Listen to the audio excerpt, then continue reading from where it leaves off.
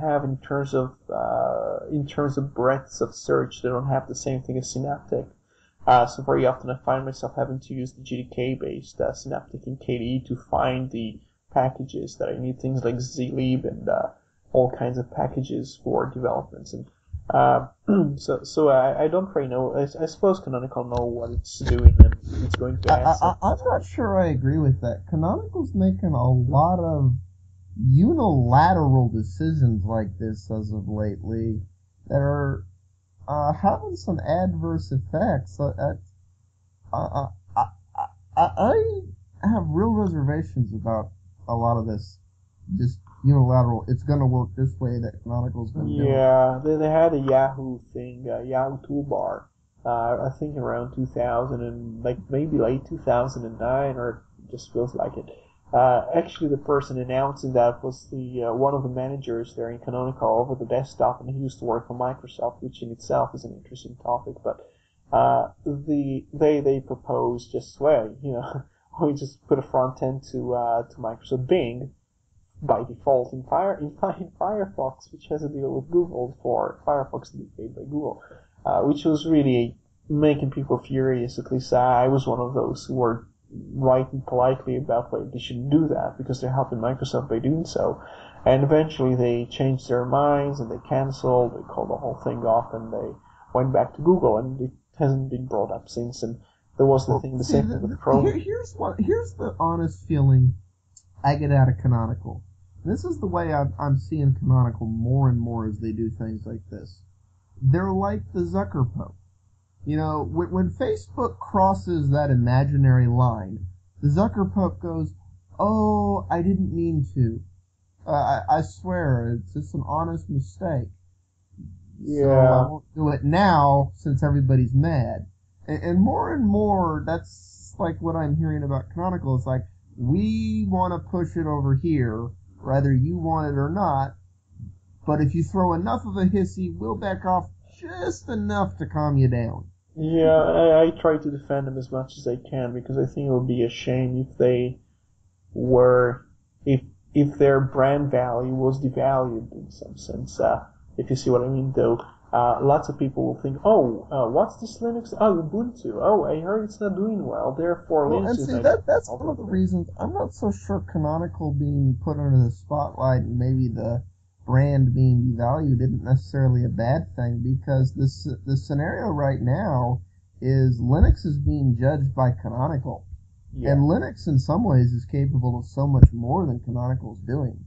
Mm-hmm. Which I'm not sure it's fair to Linux and open source in general to be judging what Linux is capable of by what Canonical's choosing to do.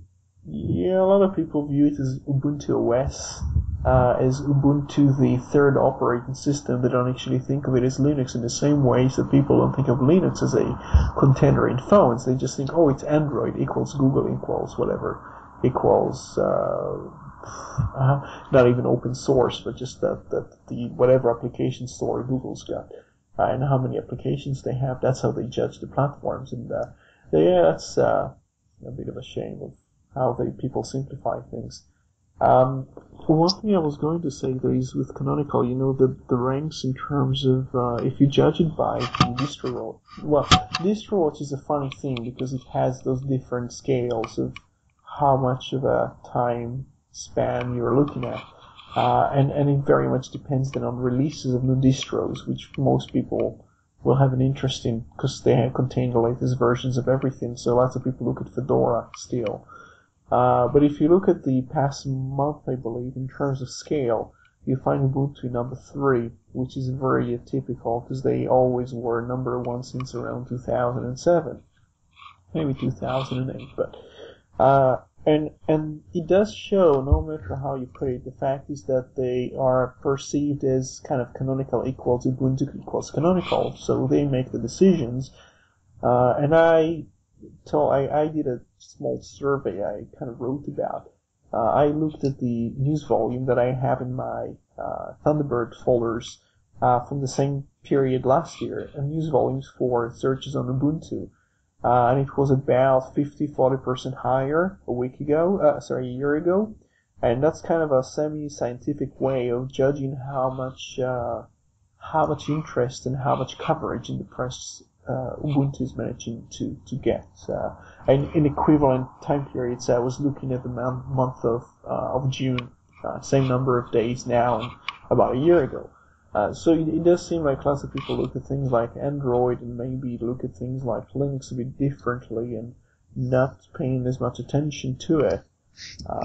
You see, I would be a bit dubious of any of these DistroWatch stats, not because there's anything wrong with the DistroWatch sites, but I think it just shows clicks on the relevant sections, and therefore, if you get a new release of a distro, you'll see that the distro itself will push up the charts of the on DistroWatch. Yeah. And maybe let's see. Depends on the scale. Here's the thing. I'm not sure I necessarily agree with that, because then how do distros like PCLin, which are rolling distros, stay in the top 10? Maybe through word of mouth and other people clicking on them. I mean, I'll give an example. In my case, I click on the OpenSUSE section and read that quite a lot, just to see if there's any updates, see if there's been any new reviews, which will obviously add to the statistics. Yes, I've got no intention of putting that on my computer.